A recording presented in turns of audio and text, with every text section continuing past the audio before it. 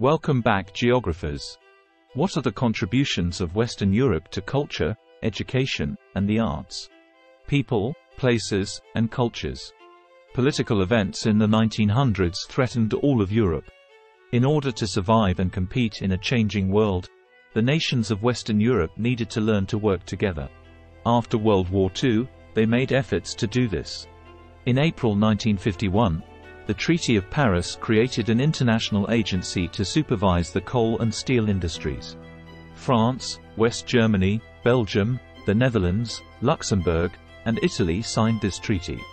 These 6 nations created the European Economic Community, the EEC, in 1958 to make trade among the member nations easier. In 1967, these countries came together to form the European Commission. In 1971, they were joined by the United Kingdom and Ireland. Denmark, Greece, Spain, and Portugal joined the Commission by the late 1980s. Those 12 nations formed the European Union, or EU, in 1993. The goal of the EU is to strengthen trade between the countries of Europe. Member nations control their own political and economic decisions. However, they follow EU laws on the use of natural resources and release of pollutants. They also have agreements on law enforcement and security. The European Union now has 27 members. 8 of those nations are in Western Europe: Austria, Belgium, France, Germany, Ireland, Luxembourg, the Netherlands, and the United Kingdom. East and West Germany reunited when the Soviet Union lost control in the 1980s.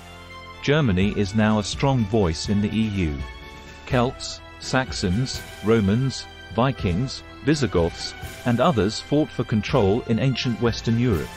Those groups faded as the modern nations of Europe began to take shape. Ethnic groups such as the French and Germans now rule entire countries. Their languages are the main languages of those nations. Most of those countries are home to members of other ethnic minority groups. Many of these are immigrants. They often speak the language of their homeland and keep their own culture. The Indo-European languages are a group of related languages.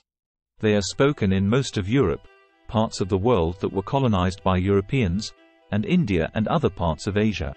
2 major divisions of Indo-European languages spoken in Western Europe are Romance and Germanic. Romance languages are based on Latin, a language of the Roman Empire. Although English is a Germanic language, about half of its words come from the Romance languages. Not all Western European languages are Indo-European, however. For example, Basque is spoken in the Pyrenees region of France and Spain. It is not related to any other language spoken today. Many Western Europeans speak more than one language, their native language plus English, French, or German. Christianity continues to be the major religion in Europe. Today, most Western Europeans are either Catholic or Protestant.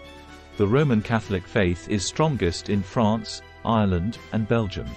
Protestant churches are strongest in the United Kingdom and Germany.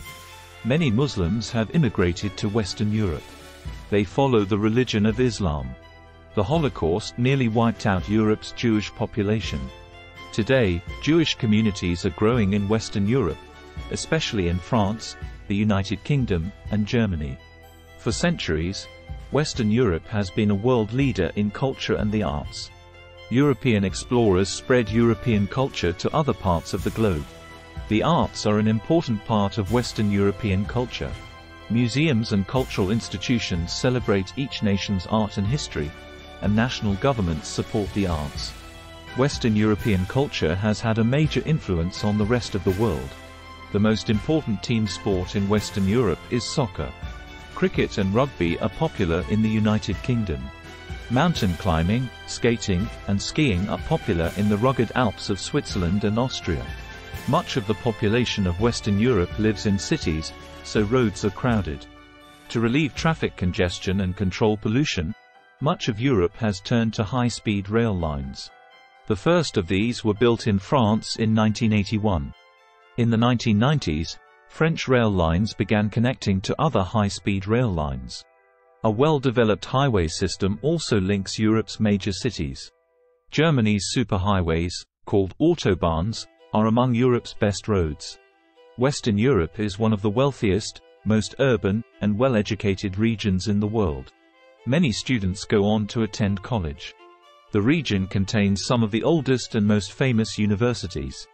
Oxford University in England and the University of Paris opened before 1200. Originally, universities were founded to educate the clergy. Current challenges.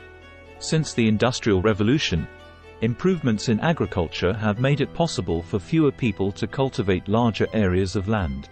Today, more than half the population of Western Europe lives and works in cities. Even in France, the region's leading agricultural nation, less than 4% of the workforce works in agriculture. In the past few decades, the number of industrial workers has also declined. The industrial, or secondary, sector of the economy employs only about 25% of the people.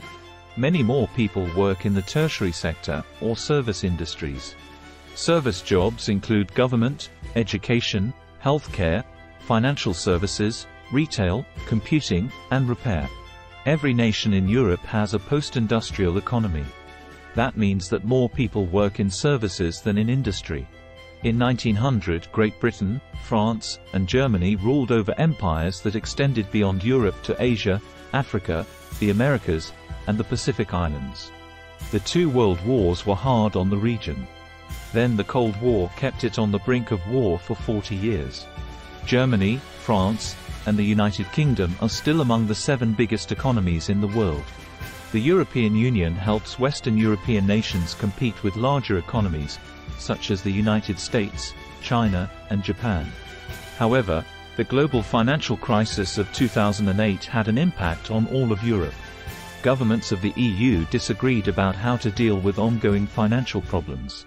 Most population growth in Western Europe today is from immigration. Germany, France, the Netherlands, and United Kingdom have large Muslim populations. People come from Africa, Asia, and Eastern Europe looking for job opportunities or to escape political oppression. The mix of European and immigrant cultures creates a more diverse culture, but also creates racial and religious tensions.